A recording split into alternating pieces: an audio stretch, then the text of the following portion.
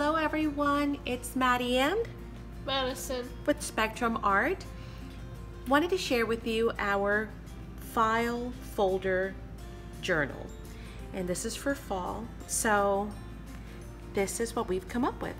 And before I actually get into it, just wanted to explain that the way we did that is we grabbed a file folder, a white one in this case, but it could be any color because you can always gesso it, of course. Or I'll share with you actually that we ended up not gessoing it and doing it differently. But all we did was we folded this in half this way, okay? And then of course we glued down the sides, and thus it created two big pockets on the top, which I'll show you in a second. But the first thing we did was we went ahead and used distress oxides on this. And at first, since this was white, we decided we were going to try and go directly onto this as a canvas. And unfortunately, it didn't really work. The paper absorbed way too much because we didn't gesso it, and maybe that's where we went wrong. So you might want to gesso yours. And also, we just didn't like the thickness of it. So we decided, you know what? We're going to do it a little bit differently. We grabbed some Strathmore, art paper. I can't even remember, nothing special. It wasn't watercolor paper or anything like that. I think it was called Smooth Surface. Or actually we might have even just used cardstock. But again, just plain cardstock white paper will do. We didn't gesso it at all. We went ahead and then used the oxides onto it. And then we took that paper and we glued it onto here. Now the paper only came up to about here, so then this piece was missing. So this we actually, and you can actually kind of see where the paper line is there, we went ahead and also distressed an oxided, I guess that's a word, oxide, this piece right here, so that it would actually match. And it does seem pretty, seamless as far as the process with the color goes. Okay, so that is how we created the actual base for this journal. Now, Madison, you want to tell us what it is that, well, I already shared that you went ahead and oxide the paper and now we glued on. What else do we have in the front cover, please? What did you use? Let me tell them. I put the flower. The flower. Okay, so actually, well, who did all this? Of course I did. Of course you did. I like that. Of course I did. And it turned out very sweet, in my opinion. She's got some fall leaves. Oh, and this little pocket, right? It's like a little pocket. And this has got an embossed image of a tree. Look how cute that is. And it's got writing. Yes, it is very pretty. It's got writing in the writing spots on the back if you wanted to, but anything could go in here. It's like a little hidden pocket. And I just kind of left that sticking out so we could, be able to tell, but you can always just tuck it in and it'll be a nice hidden little pocket in the front. We've got, you are the bright orange of pumpkins growing in a field. Oh, yes. And then it's got a little bow and some buttons and little heart gems and a flower, a clothespin, a mini clothespin, some twine and some tulle, and she's distressed all these leaves that were cut out by hand. What else you got back here? Oh, this really pretty ribbon. It actually is like an ombre effect. It goes from like red to orange to yellow. So it kind of blends in there. What else do we have in here, Madison? Yes, this beautiful button. It's a golden one. Let me make sure that I am in frame. I hope so. Okay, and what else? Anything else? Oh, a little hidden bird there. Peekaboo. There he is. And what was, the twine.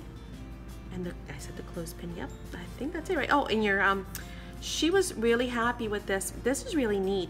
It's actually, let me see if I can bring a little bit more light. Hopefully it doesn't cause too much glare. But this is a leather button. I had never seen one like that, so that was kind of neat. She found that in our stash. So it's like a leather button, yeah. And some other ones back here, right? So this is the front cover, and then what you use here? So onto the ribbon part. The ribbon, So she went ahead and we glued, she picked out the ribbon, I went ahead and glued it here, and it goes all the way around, and that's how we close our journal. And then also used it to reinforce the spine. It's very silky and smooth and rich colors, but it also helps not only to reinforce the spine, but also to hide the threads from the signature. Not that they're totally like obvious, but again, it just kind of lends that very clean look. went around in distress with brown and black on all the edges. And let's get to the inside. Let's take a look. So you did a very good job, honey, on that. I love that. Thanks. Okay, so what you do on the inside? Tell us. So, if you know, in the last video, we really flew into this. Well, I don't think we did it on a video. I think we were talking to some other girls. I don't think it was a live either. It wasn't live. It was? Well, we'll see. If it was a live, I will go ahead and actually link that video below. But I could have sworn it was just, you know, a hangouts. And we were just kind of talking and we were crafting at the same time. But this is a really neat little, you know, journaling spot. And it's got the front and the back. Big old pocket on the inside. There is that big pocket that I spoke of also here. When we went ahead and stitched our signatures in, it kind of closed that off, and then of course, like I said, we glued the edges, but there's a huge journaling card there, and there's one on the other side as well. Okay, and then what did you do with all the ephemera? Yes, I'll show those in a second, but what did you do with the ephemera, the pack?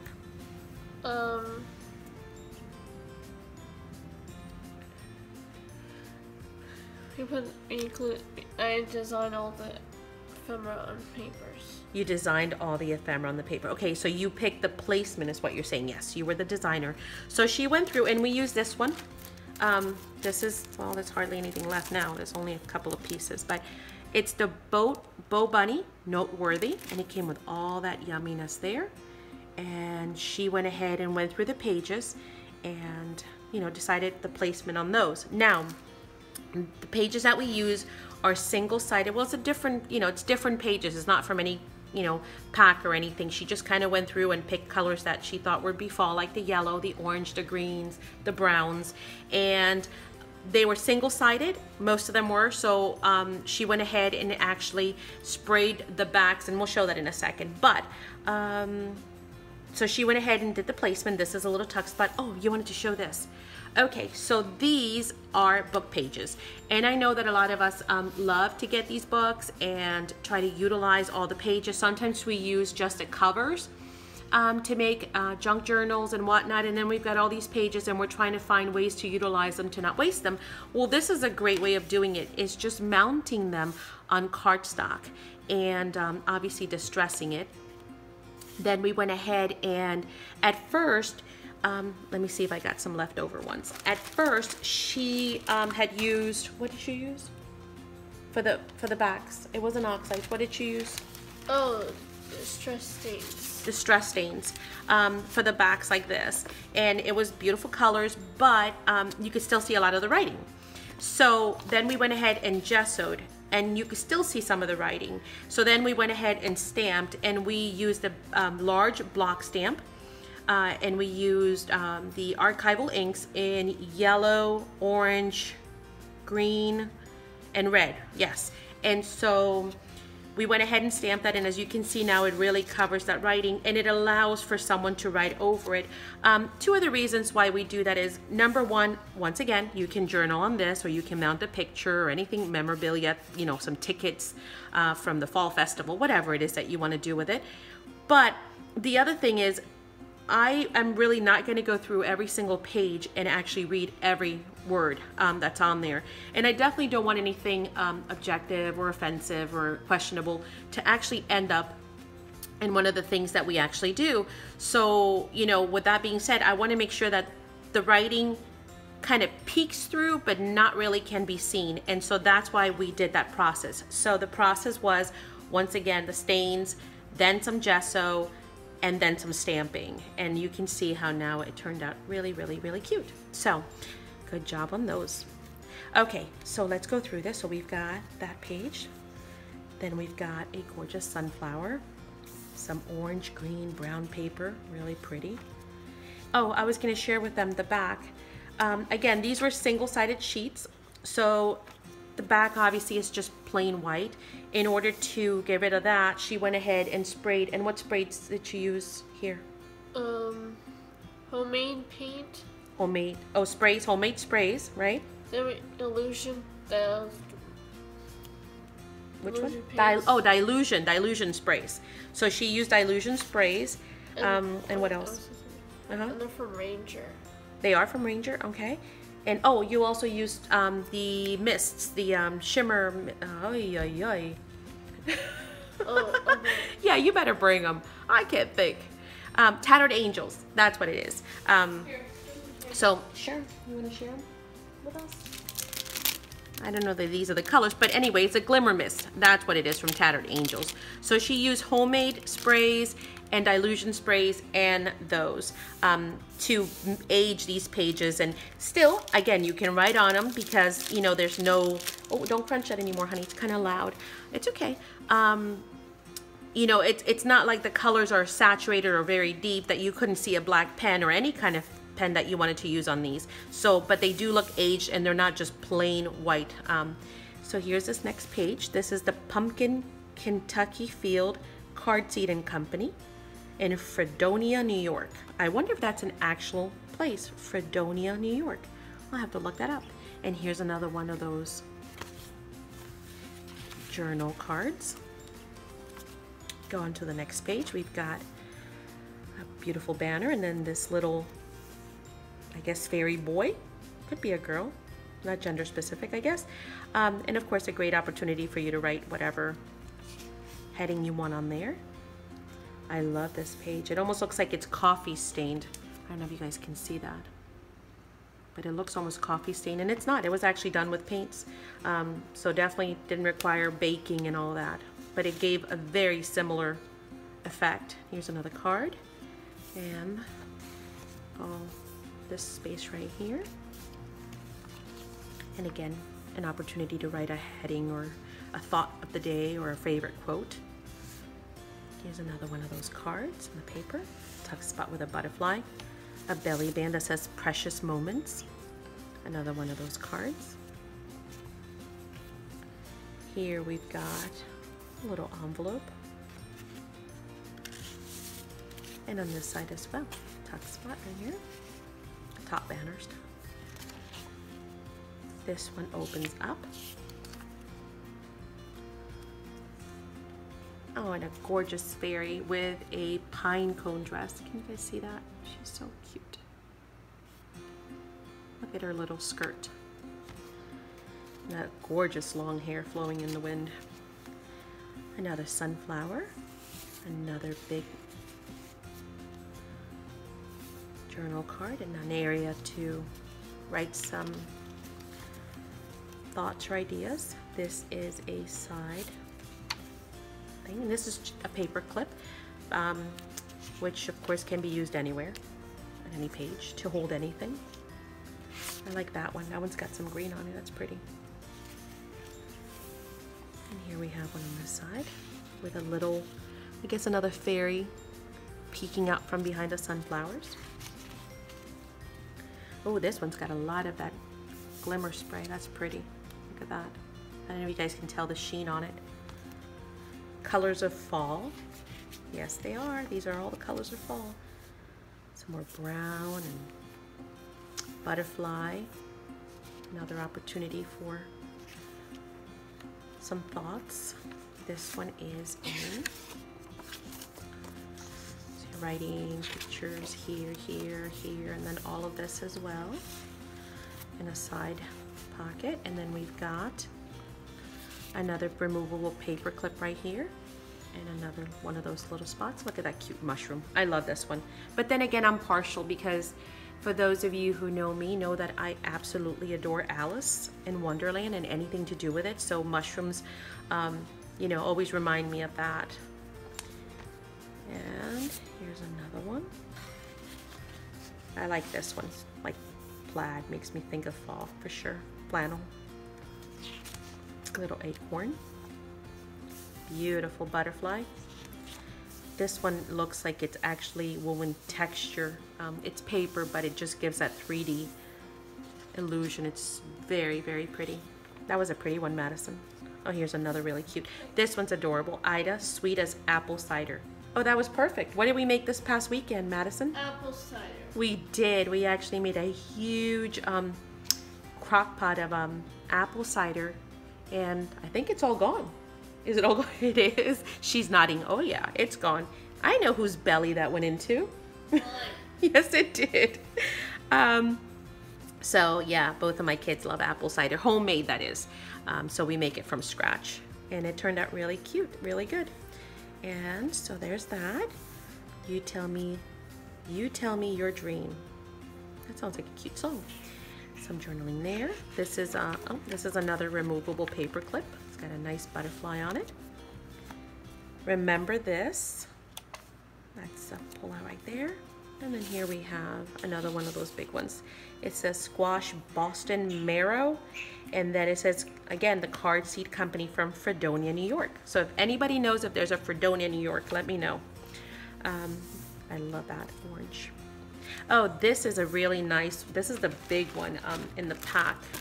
It's like humongous if you can tell, but it's a really nice big, and it fit perfect on the page. Look at that. It's like it was meant to be on this page, and that was just, you know, one of those happy, you know, coincidences in the world. Oh, there's a fairy again. Look at her and the mushroom. Oh, actually, it's like all the elements put together, and it says Autumn Adventures. And a nice big card. Anything could fit in here. I mean, look at the size of that pocket, you know. And then another spot here. Oh, this one says Sweater Weather, Pumpkin Pie, and Falling Leaves, with some beautiful butterflies, and that flips up to reveal even more room. Here's a bigger one of those pockets.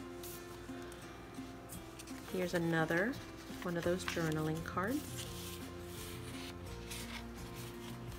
And these can be removed from here and used anywhere, even punched out and given as, you know, tags and gifts, or backgrounds for anything. Oh, look, in here is this green one. I like this one. Oh, that matches so cute with this, Madison. It does. Good job. Look at that.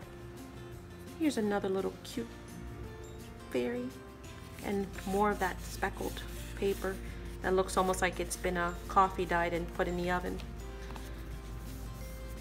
Another butterfly, and then here's that other side. This one, of course, is a different design than that, but still within the same color scheme.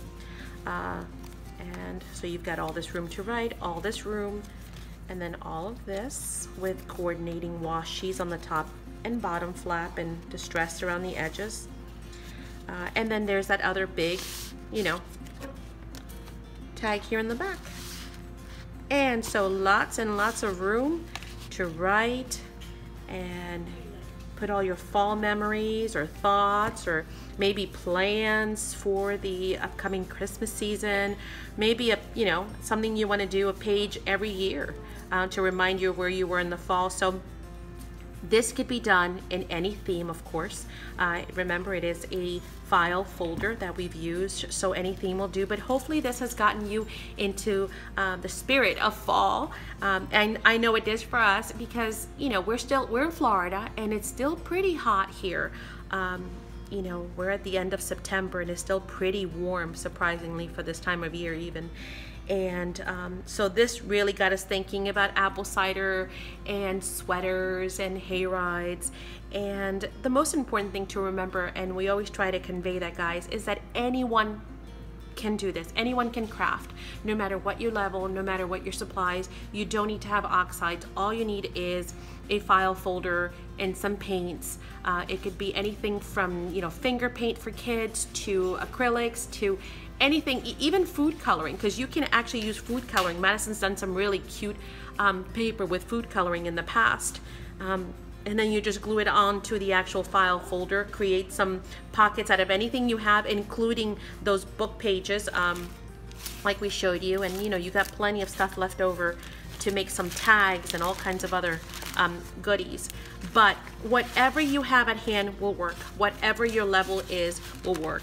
And we always try to, you know, remind you guys that that is the whole idea why we like to share this stuff with you. If you do not have a Bo Bunny pack, no big deal, because remember, you do have magazines and you do have junk mail, and this time of year they're all full of images that you can cut out, whether it's leaves or somebody wearing a sweater, anything you have at hand. And even if you don't have anything, guess what? You don't have to put embellishments throughout. You know, stuff like this, you could find recycled, your, you know, old buttons and maybe an old clothespin, and, you know, just some fabric or twine that you might have laying around, and some old, you know, ribbon from anything, from an old gift, or from, you know, maybe some hair ties or whatever you had around. anyone, any level, any supplies can do this. And that's the message that we hope to always convey to you guys.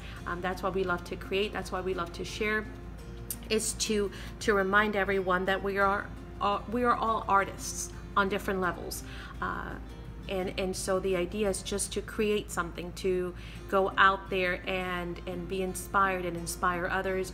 And you know, guys, I would love for you guys to share with us if you did create one. Share with us if you found any of the tips useful. But we love having you here, and we will be back soon with even more ideas. So we thank you once again for joining us, and we hope that you guys have a blessed day. Thank you so much. Bye.